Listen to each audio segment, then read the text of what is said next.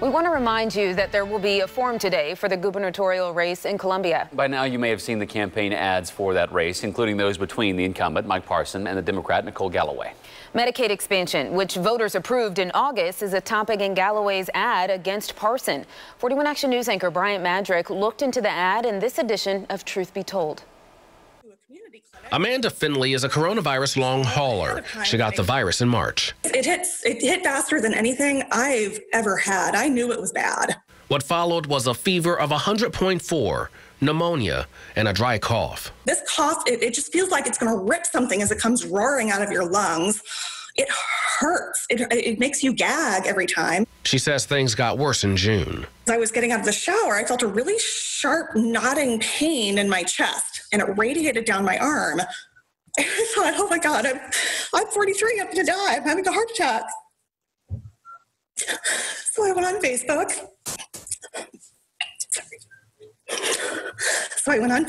And I told my friends, please, I don't know what's going on, but please never stop telling my son how much I love him. Sorry. It's just...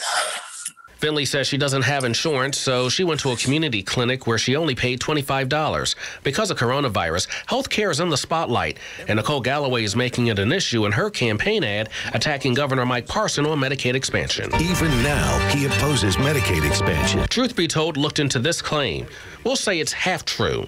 It's true Governor Mike Parson expressed his opposition to Medicaid expansion during a COVID-19 briefing earlier this year. Look, I don't think it's a time to be expanding anything in the state of Missouri right now. I'm telling you, we're going to have challenges going into 2021 for sure when it comes to just meeting the budget with what we currently have. The governor said it's too costly, but in August, Missouri voters approved Amendment 2, which expands Medicaid to low-income adults.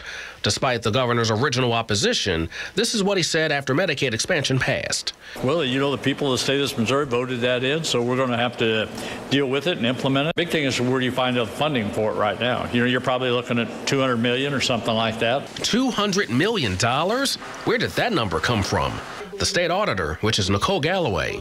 In August, 41 Action News reported the cost to expand the state's Medicaid program could cost that much, according to a fiscal note from her office.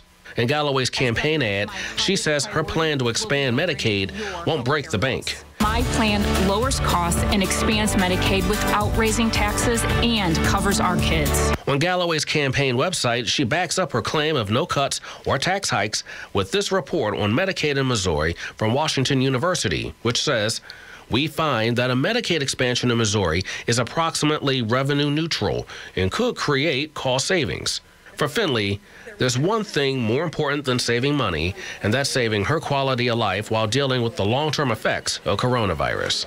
I'm doing a lot better than a lot of people, I will say that. And I found a good inhaler that works for me. That keeps most of it in check.